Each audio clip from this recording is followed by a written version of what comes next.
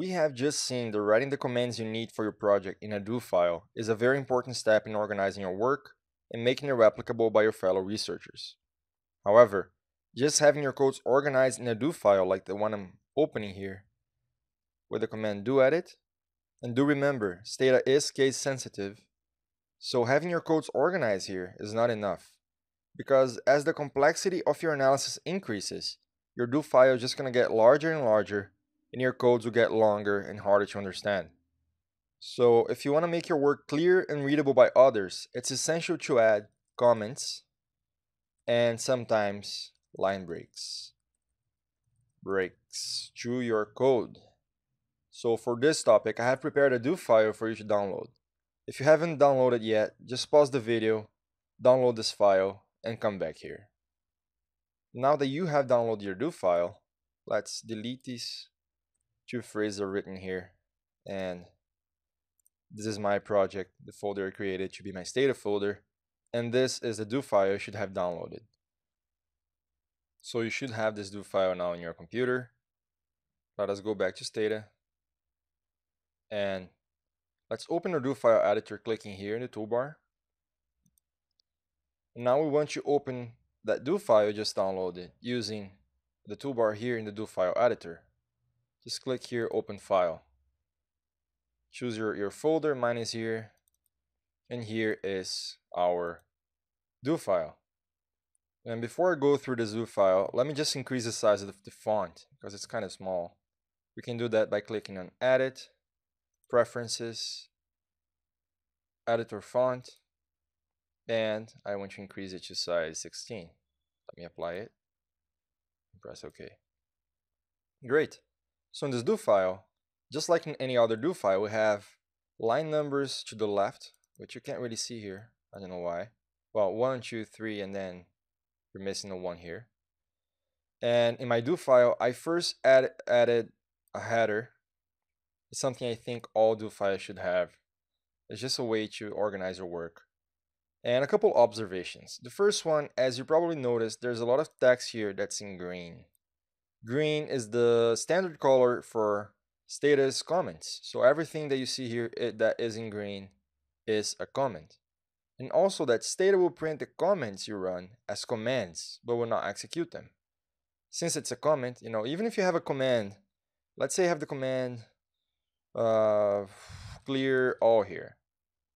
If I want to turn this command into a comment, all I have to do, one of the ways we can do it is to add an asterisk in front of it.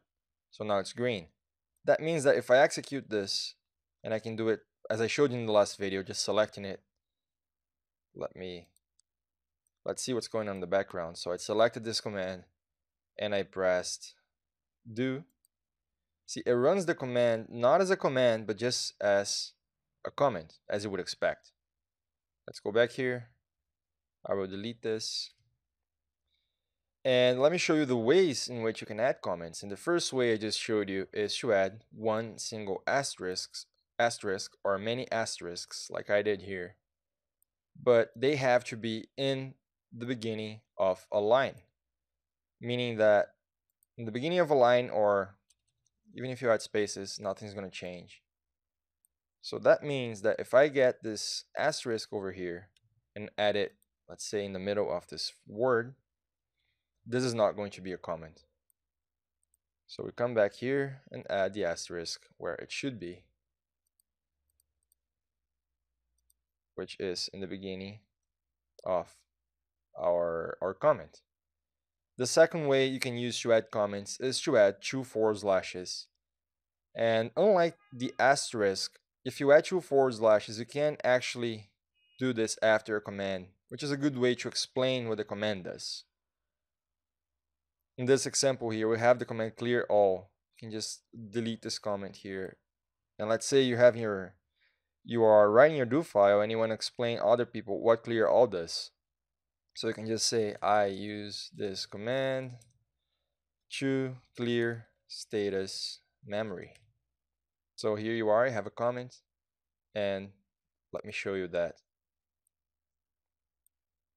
If you run this, let's use our toolbar over here. Great. So the command clear all was executed, and then it's going to show your comment right here on the right hand side. But still the command was executed. Back to our do file editor, and let me undo what I did. So here's an example of adding a comment after a command. We use the command sys use auto, and then we just comment that this is a way to open the auto dataset. And then the last way to add a comment, and this is the way which you can use to add multi-line comments, is to use a forward slash and an asterisk when you're opening your comment, and then another asterisk followed by a forward slash to end your comment. And you can do that in different lines, and everything you write in between is going to be a comment. So let me give you an example. If I move this over here, everything in between these two forward slash and asterisks is going to be a comment, even this command over here. And if I put it back in place, here it was here, then here you have your command back. So these are the three main ways to add comments. Choose an asterisk, two forward slashes, or a forward slash followed by an asterisk and closed with an asterisk followed by a forward slash. And finally, let's talk a little bit about line breaks. Sometimes you have very long commands like this one. This is all one command. And I'm adding 3 forward slashes in the middle of the command to work as a line break. That means that if I run this command like this, let's see here. Well, first I have to open the data set. So let me do that. Select the data set, press Ctrl D. And now let me drop the extra variables that I don't want by selecting this, and once again, let me use this here now. Okay, so you can see it works. And just another option is you can run everything at once. You can either select it with your mouse or press Ctrl A, Ctrl D, and here you have your code was executed all at once. So let's go back to our do file. And the main objective of this video was to show you that using comments is just very important to keep your work organized so that you're able to share it and sometimes reuse parts of your code. So you should see the extra time you take adding all these comments not as wasted time, but as an investment that will pay off and save time and fewer communication problems later on. So every time you write a do file, you should try to add some comments and tell other people what you are doing in each of these commands, or at least most of them.